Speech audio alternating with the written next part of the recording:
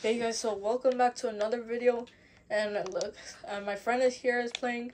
So in today's video I'm going to be teaching you on how to make a doorbell for your simple looking house, and on the top screen right here. So what you're going to need is a button of your choice and a note block, so a redstone, and a redstone repeater, and a gold block. Since the gold block, it plays the notes different. So yeah, where's the gold block? Alright, the gold block is over here.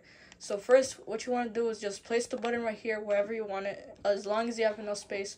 And then you put the redstone beneath it, and then you make like a 2x4, a rectangle, so you have enough space for it.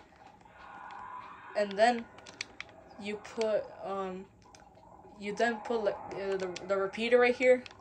You place about 2 redstone, and then you place another repeater, and then another redstone over here, and then you dig 2 blocks right here.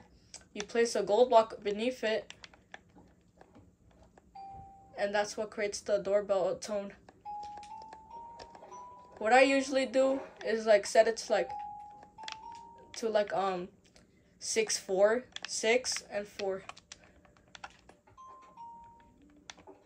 Kind of like that.